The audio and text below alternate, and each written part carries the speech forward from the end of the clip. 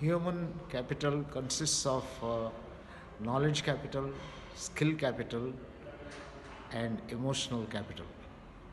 We propose to discuss various sources of developing this capital on the summit on 4th evening at Pune, organized by National HRD Network, Pune chapter. We will look at what are all the sources of learning and building intellectual capital and human capital in the past, what it is now, and what is likely to be in future. This should help people to redirect their attention and focus on the right kind of things.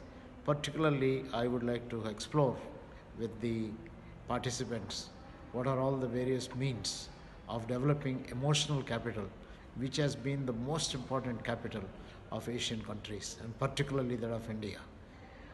Look forward to meeting you all.